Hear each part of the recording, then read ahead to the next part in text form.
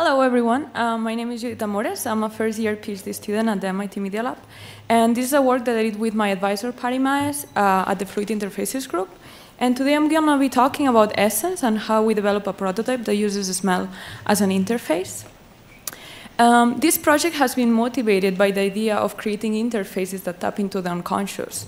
So when we are designing user interfaces, we evaluate things like satisfaction, ease of use, and fatigue.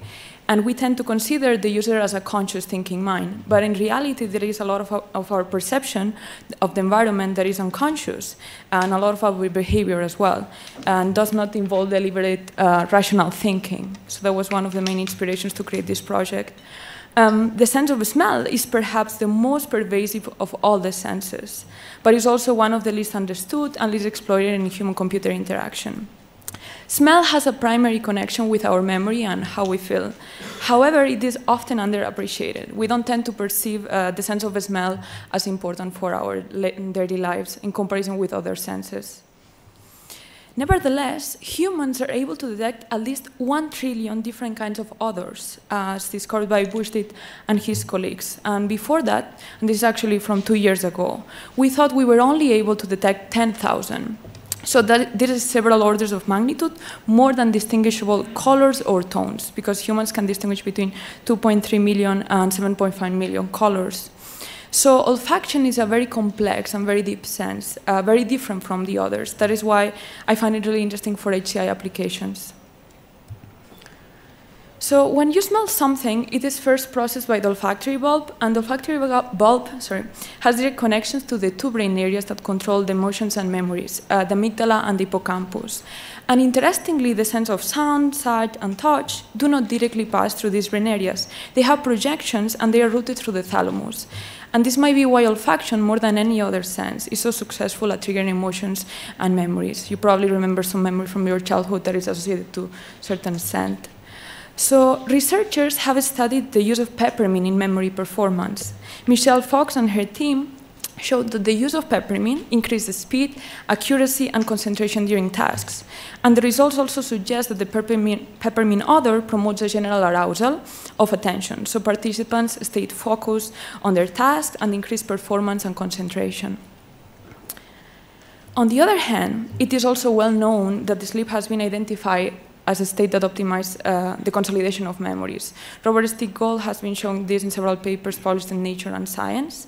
But not only that, Bjorn Rasch and his colleagues also discovered that once an odor has become associated to a context of learned object locations, the replication of this odor while you're sleeping causes memory consolidation. That is pretty amazing. And some other recent findings by Anat Arsi and Noam Sobel found that a single night of olfactory aversive conditioning during sleep significantly reduced cigarette smoking behavior during wakefulness. And this also persisted during several days.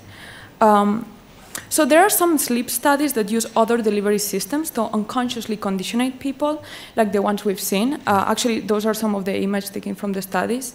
But these amazing studies still remain in medical labs. And the main aim of our project was to fabricate a technology that people could use in their daily life without the need for medical assistance nor burdensome devices. And as you can see here in this image, these kind of devices cannot be used at home. You can see like the different sleep studies with the sensors and also the olfactometers, and they basically use nasal masks.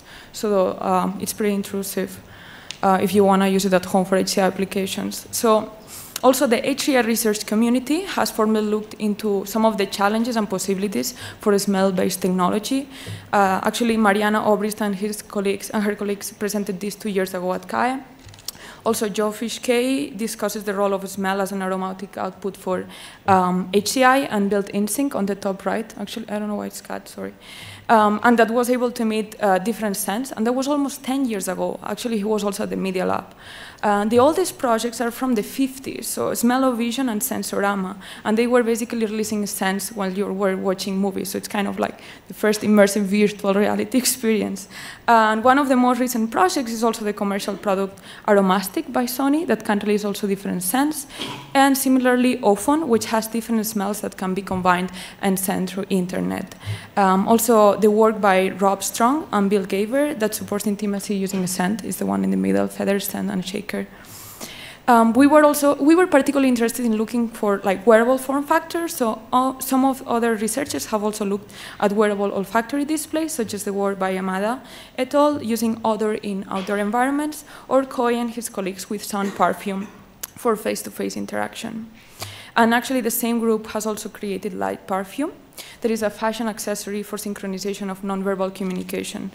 As well, some artists have explored the use of scent in fashion, such as the scent collar, the scent collar, and the smoke dress. But in general, most of the HCI smell-related research focuses on immersion, communication, and entertainment. And we were particularly interested in creating a wearable form factor that could potentially be used in applications that needs biometric information and also contextual data, like the studies we mentioned before, and related with sleep, unconscious influence of mood, and cognitive performance.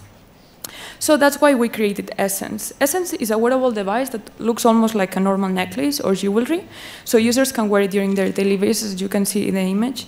The novelty here is that Essence is the first olfactory necklace that can be remotely controlled through the smartphone and automatically triggers subtle bursts of scent and varied intensity and frequency depending on the given inputs that I'm going to explain now. So these inputs can be consciously triggered by the user or automatic, using context-based information or physiological data.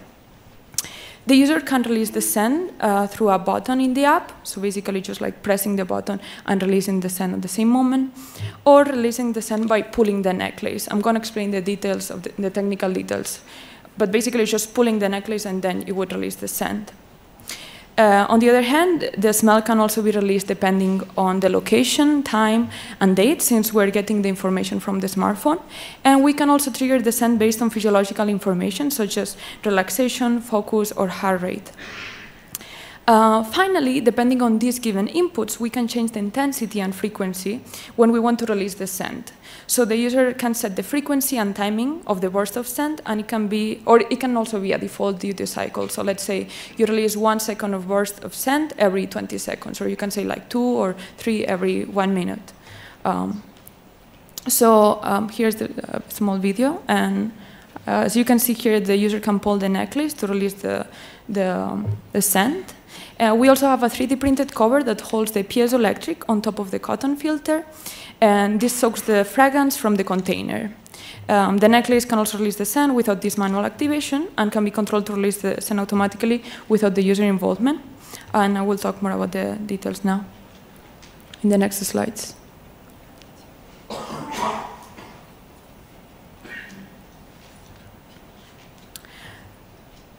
So all the electronics are hidden in the back part of the necklace. We have a microprocessor, a Bluetooth low energy, a DC to AC for the piezoelectric, and a battery. So you can see here's the front part, and then in the back part we have all the kind of the brain.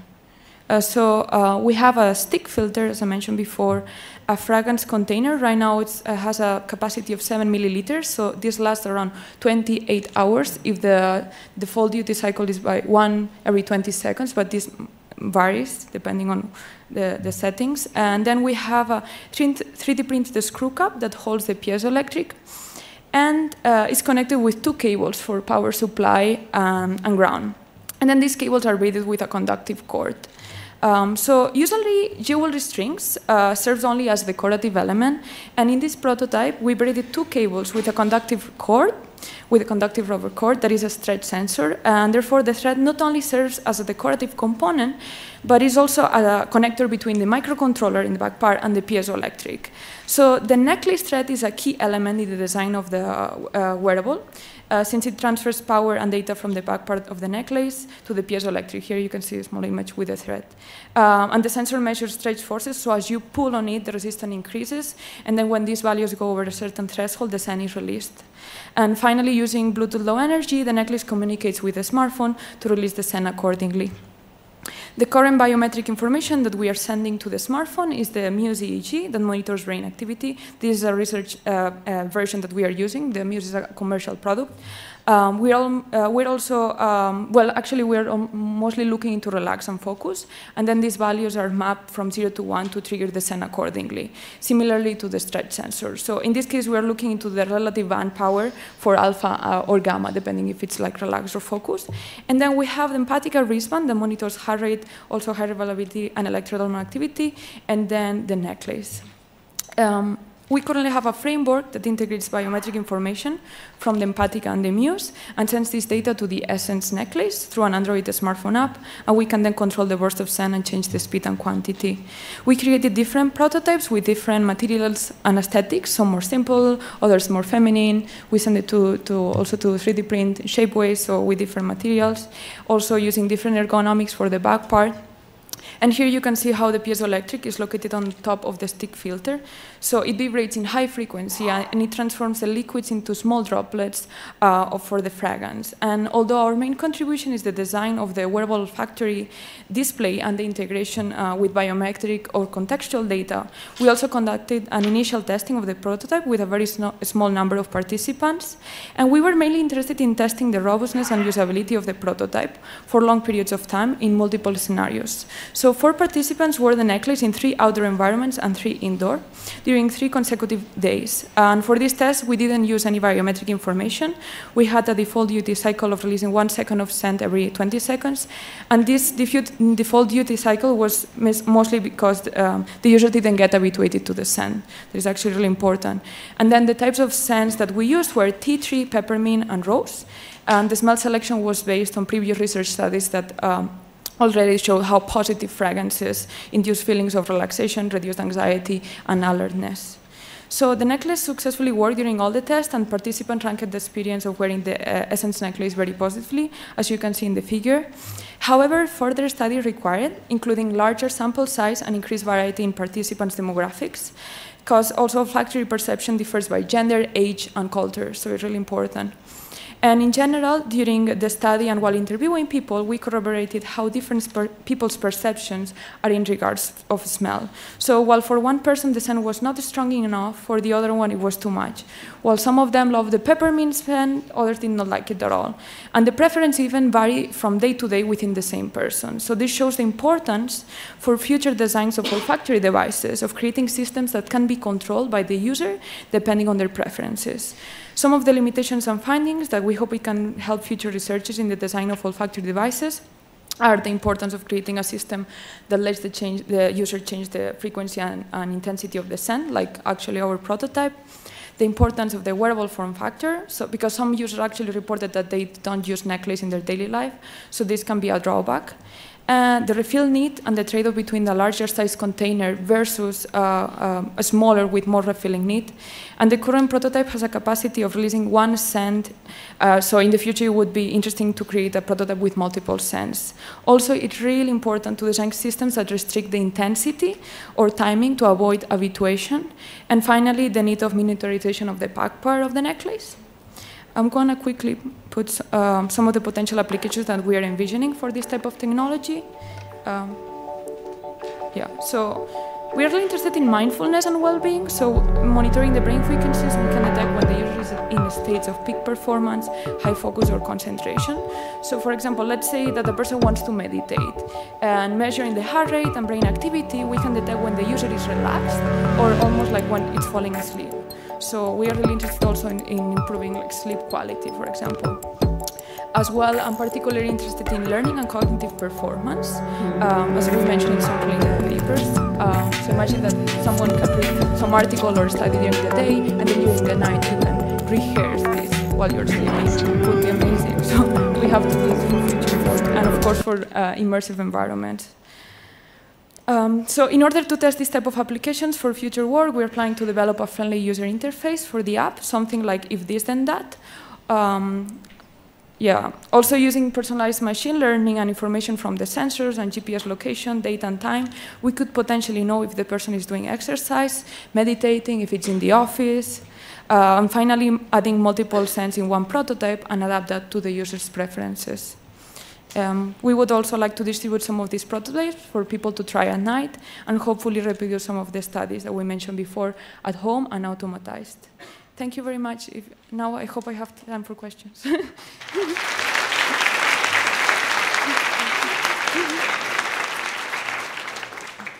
This is pretty mind-blowing. Now I'm waiting to see somebody come up with sense of taste and what can we do with that. My question is, like when you release that smell, yes, like with strong perfumes or cologne, it can be too strong, and after a minute it goes away, you don't feel it. Exactly. So do you have to keep releasing it to keep focused on the task or immersive environment? How? So this is actually why we mentioned in the findings it's super important for the habituation, actually. So there are some studies that say that around 1 minute you already get habituated to the scent, and that's why it's really important to actually stop the smell. So you can have like different timings and then know for sure that the user is not habituated. And this is actually related with that. So I feel like this is why it's super important to control the frequency and timing, and as well as the intensity. So yes. Cool, thank you. Thank you. Hi Judith, my name's Jane from Brown University. I have a question regarding, have you thought about future applications of personalizing this scent for different people? Because you mentioned that we have such a wide range of resolution for the smelling, but then does it affect the same way for me or other people? Yeah, definitely. This is something that it was really important for us. That's why actually you can see it in the prototype that every person can actually change. So the container is, oops, sorry. So the container is actually, you can basically change the fragrance that you have inside. So it can be personalized in kind of an analog way right now, but we hope that in the future we will have different kind of scents, like an array of different scents, and then it can be released depending on like your mental state or your preferences, basically. But yeah. Thank you. Thank you. Hello, great work and great presentation, thank you. Thank you. I was wondering, I mean, we are in Human-Computer Interaction Conference, but whether you looked at the human-human interaction part of this, namely whether other people might get probably pissed off by somebody randomly scenting around. This is definitely super interesting, the social applications, and actually one of the main inspirations for the project as well. Since everything is really connected with the emotional part, it's really important to consider as well social applications. The nice thing about the prototype that we are using is that actually we experiment with different like form factors, but you have the necklace here, so the scent is just like directed to your nose. Okay. So hopefully you're reducing the amount of scent that you're sending to the other people, and actually we tried with different scents, also even like bad scents, because that's really, I think it might be interesting as well to explore, and this like kind of form factor, it's beneficial in that way. Okay. Yeah, but great. Definitely. Thank you. Thank you. Hi, Mariana with SIGCHI University. Very great talk, and nice to see that there is more coming on smell. Thank you. Just a little bit more about your study. Did you get any kind of feedback on the subjective quality of the experience from whenever they started using it over the 3 or 4 days, what it was? Yes, so everything is in the paper, but actually I was really surprised because, I mean, actually they were men, and I was a little bit afraid of this form factor of the necklace, but they mentioned it that they even didn't notice it, and it was really nice, like the fragrance. There was one of the participants that mentioned they didn't like the peppermint scent, but it was not so strong. And that's actually why we said like it's really important to kind of change the frequencies and intensities. But we were positively surprised actually by the reaction of the participants. Yeah. Thanks, I will catch you. Yeah, thank you. Let's thank our speaker once more.